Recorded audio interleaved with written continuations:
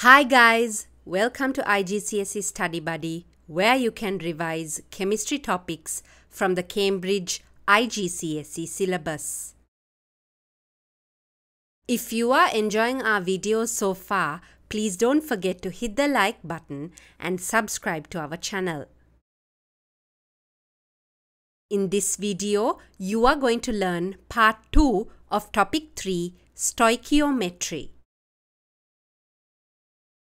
Word equations are like written descriptions of chemical reactions.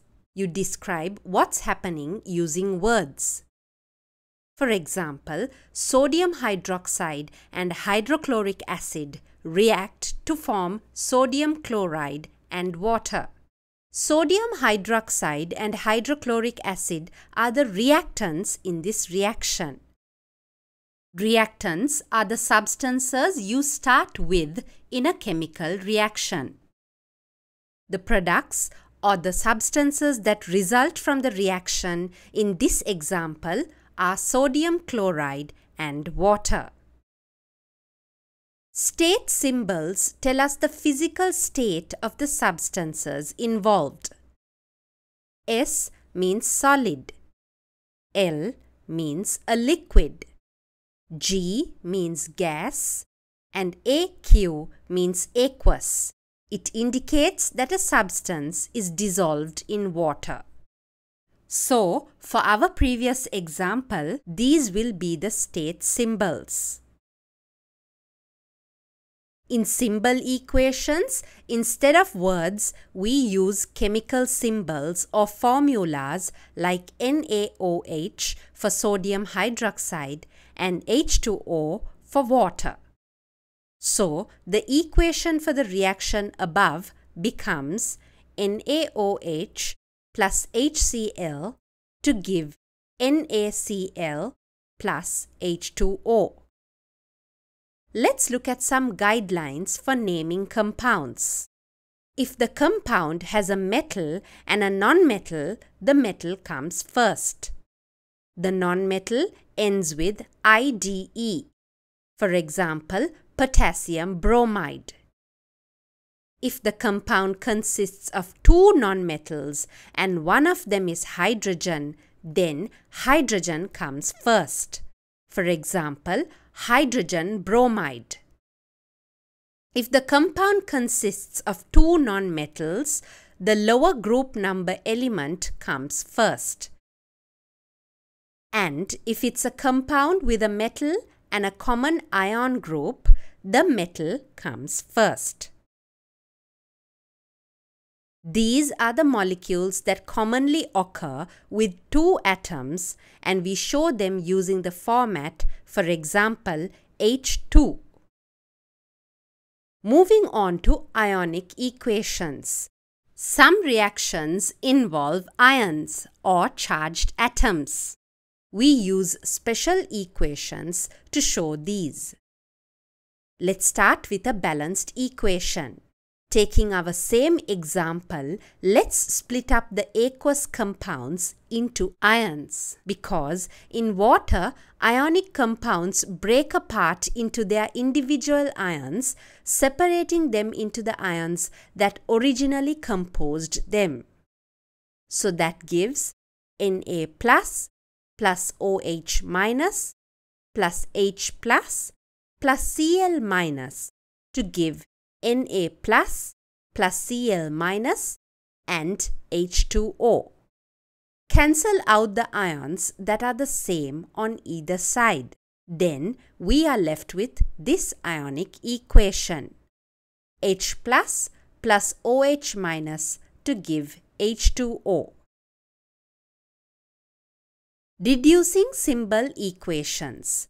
This means figuring out the right symbol equation for a reaction when you are given information about it. So example 1, calcium reacts with chlorine gas to form calcium chloride. This is written as Ca plus Cl2. The 2 in Cl2 means there are two chlorine atoms in the diatomic molecule. Calcium is a group 2 element with a valency of +2 and chlorine has a valency of -1. The valencies are crisscrossed to derive the formula of CaCl2.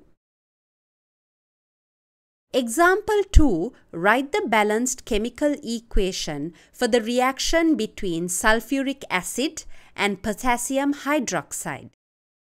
Sulfuric acid dissociates into H+ and SO4 2- ions, and potassium hydroxide dissociates into K+ and OH- ions.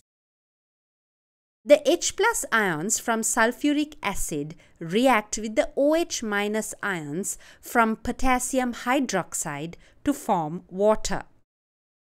The remaining ions, K+ and SO4 2- combine to form potassium sulfate or K2SO4. Now this equation is not balanced. Balancing a chemical equation means making sure there are the same numbers of each type of atom on both sides. You use coefficients or numbers in front of chemicals to achieve this. Let's compare the number of atoms on the left-hand side to the right-hand side of the equation. So, we have 3 H's on the left side and on the right-hand side only 2 H's. So, let's just try putting a 2 in front of the KOH for now. Balancing equations is all about trial and error. Let's forget about the H for a while and check if the SO4s are balanced on each side. And it looks like it is. If you come across common ion groups like SO4 2- that doesn't change from one side to the other, just count it as one thing, not all the separate parts. Now K, potassium, we have 2 Ks on the left-hand side as well as 2 on the right-hand side. Other than the O's in the sulfates, there are 2 O's on the left-hand side because we added a 2 in front of the KOH, but only 1 O on the right-hand side. So let's try adding a 2 in front of the H2O and see if that helps to balance this. So now the O's are balanced. There are 4 H's on the right-hand side because 2 times 2 is 4. The left-hand side also has 4 H's. Looks like our equation is now balanced. You must always double check after using this trial and error method. Now you might be getting the hang of it. In this example, you have been asked for the balanced chemical equation for the oxidation of iron when it reacts with oxygen to form iron 3 oxide. Iron can exhibit different oxidation states. In this case, it's mentioned 3 in the iron 3 oxide, so we know it forms a Fe3+ ion. So let's see how the formula is derived. Crisscrossing the valencies gives you Fe2O3. Now let's balance this equation. We have 1 ion on the left and 2 on the right.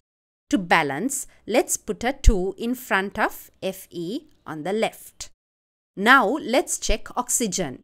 We have 2 oxygen atoms on the left, but we have 3 on the right. Let's put a 3 in front of the O2 on the left. Now there are 6 O's on the left side, and on the right side, if we put a 2 in front of the Fe2O3, then we will get 6 oxygen atoms on the right side as well. Let's double check. We have 2 iron atoms on the left side and 4 iron atoms on the right side. So let's change the number in front of the iron to 4. Now the equation is balanced. In this example, calcium oxide reacts with nitric acid to produce calcium nitrate and water. Notice how the NO3 is enclosed in brackets, showing that the 2 belongs to the whole nitrate ion. To balance this equation, we simply add a 2 in front of the HNO3 on the left side. In the next equation, there are 3 products. That concludes Part 2 of Topic 3, Stoichiometry. Are you enjoying our videos? Are they helping you? Here's a way you can show your appreciation and support our continued efforts. You may use YouTube Super Thanks to send us thanks. Hope this video helped you. Please share your thoughts and suggestions in the comments section.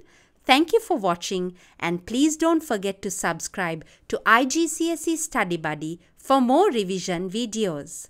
Bye!